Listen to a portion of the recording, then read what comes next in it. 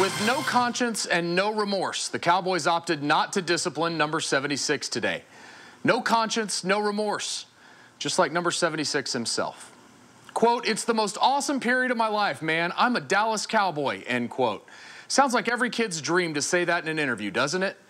Well, it's time to disable the dream because the Cowboys are enabling the nightmare.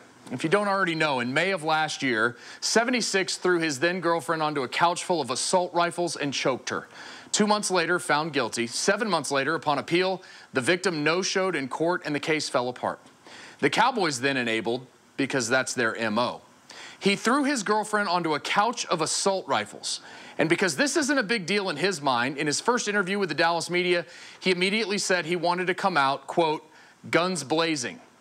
His disrespect for his past and women continued when he discussed how much he wanted to see Tom Brady's wife and her sister. No conscience, no remorse.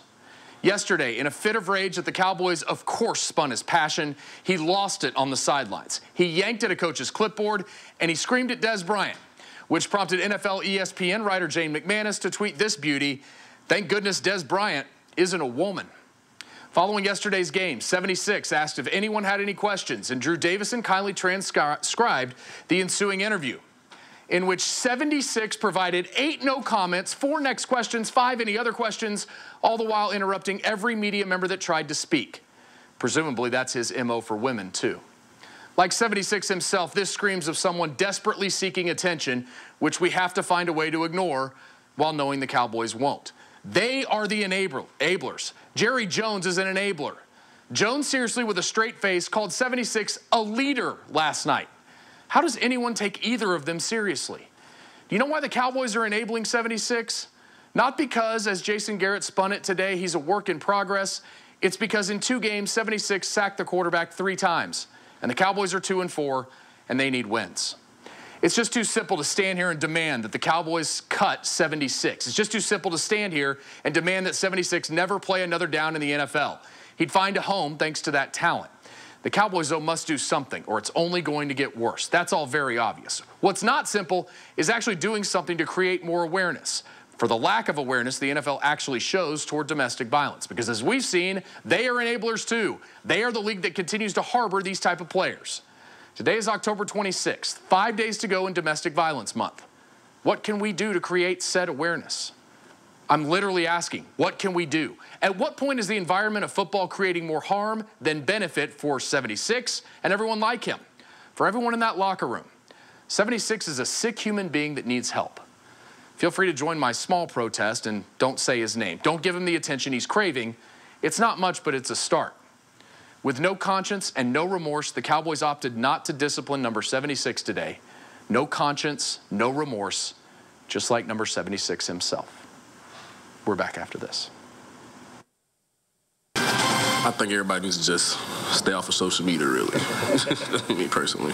I think we just need to get back and regain our focus and know what the task at hand is. And the task at hand is beating Oklahoma on Saturday.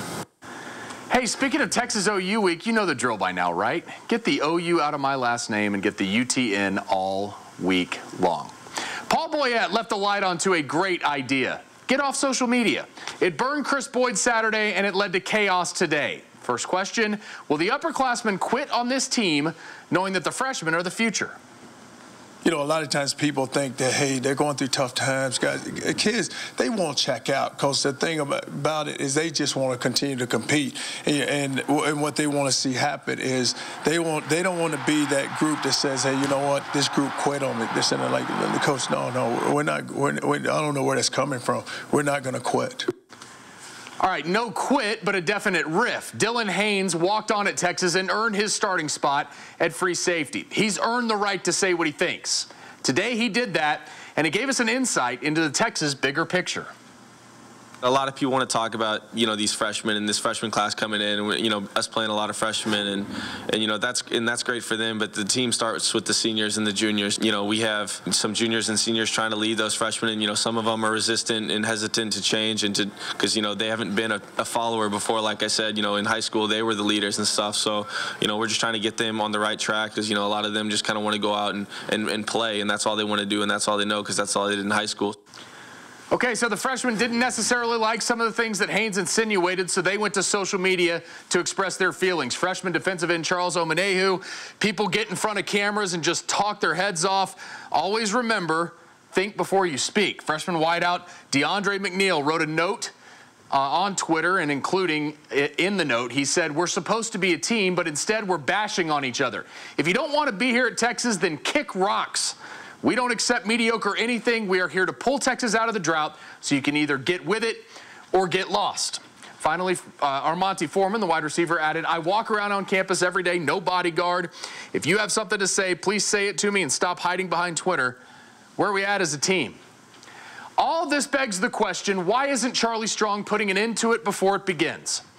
Intentionally or unintentionally, maybe it's because he doesn't mind it.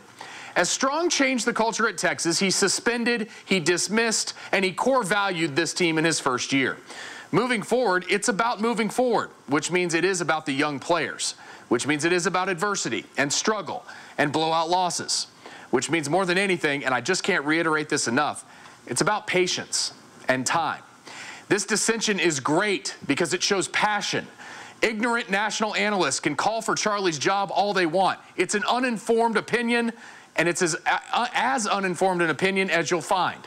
Charlie Strong is doing good things at Texas, and like he said last week, it's going to flip.